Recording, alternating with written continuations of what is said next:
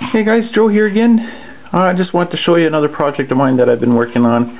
I have been working on a moped for myself type of thing, just to have some fun with. And I made myself my own axle. So basically I just want to share with you guys on how I did that. And instead of using the pillow block bearings, I basically used my own stuff.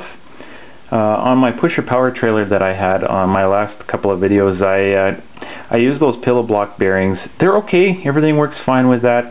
I didn't know that, like, I'm not a welder by trade by any means, but I did weld basically to cast iron, and that doesn't stick well at all.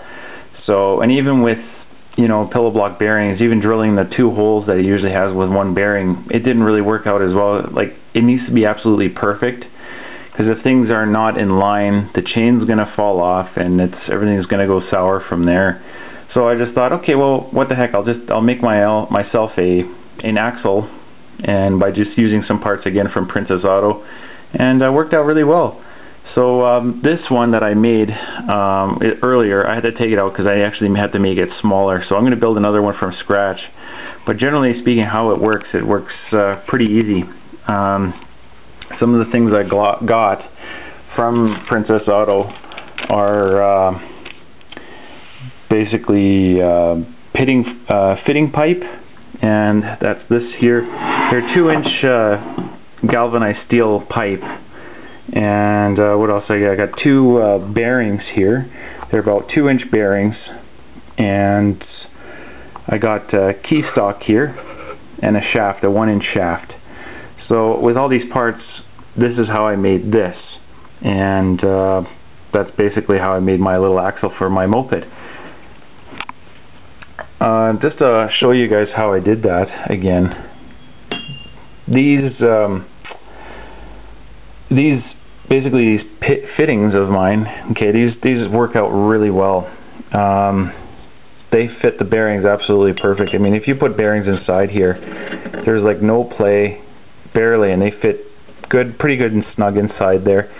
And when you flip this over like that, you can see that here it's all tapered. So I mean, it really holds it in place really well. You know the bearings are not going to move anywhere, and it's going to do its job just right. So with that in mind, I'm really happy with that. I mean, yeah, if you look here at these 2-inch galvanized pipe fittings, basically that's what it looks like. That's what this piece compared to here. You can see that I did cut off here and maybe a little bit in the center, and more or less welded into place. But before I did that, I took these bearings and put it on the shaft, right?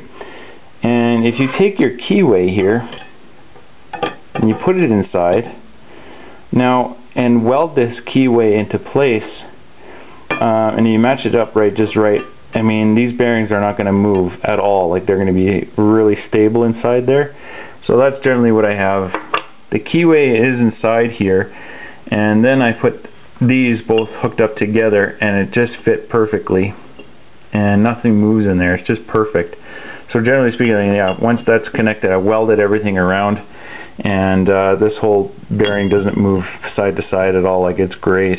So I'm not going to use this one anymore because, I mean, I did cut it off here, but it works generally really well.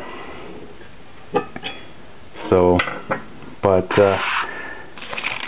another thing that I used on this axle is basically I put a little nipple from the old pillow block bearings. They had this little grease nipple that you can use, and all I did was tapped it in place and basically filled all this with grease inside, so that'll really help the bearings live a lot longer.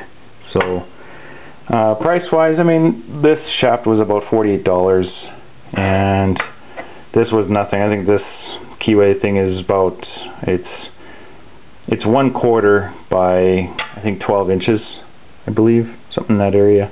But yeah, it was just a couple of bucks. The bearings were, I think $8 a pop. This is $4.50 or something like that. So, but generally speaking, everything was really good. And if I even place the camera here like so, I mean, it works really well. Like even just taking it, and this whole part, this here, is welded to wherever you want it to go, and just spinning it really works really good. Like, I'm really happy. Pillow block bearings, again, I mean, they were fine, but if something's not lined up right exactly, then, you know, you're going to have a world of trouble. Always your chain falling off, and it's a big pain in the rear end. So, but just want to show everybody how I made my own. So, worked out really well. Price was a little bit, yeah, a little higher, right? But the shaft, more or less, I mean, I got 3 feet long of this stuff, so I mean, I can use it for other projects still as well. But this particularly, I believe, would work wicked for go-karts, little mopeds, and whoever kind of has an idea, instead of using pillow blocks and they want to weld this into place, I highly recommend it. So, but anyways, guys, take it easy, and hope this helps anybody. Take care. Bye. Alright, guys, so this is almost the finished deal here. As you can see, I got the 2 pipes in there. I did cut the center all off, and the part of it off here, so it's really close together, and that's what I need. If I pull it apart, you can actually see what's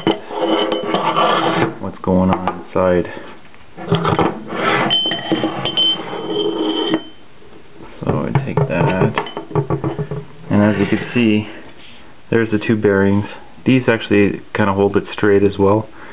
There's that key inside there. I'm going to be welding that closed shut. And yeah, that's it. That's more or less how everything kind of works. Basically put these 2-inch pipe in there, fittings, and the whole deal is done. So, ta-da!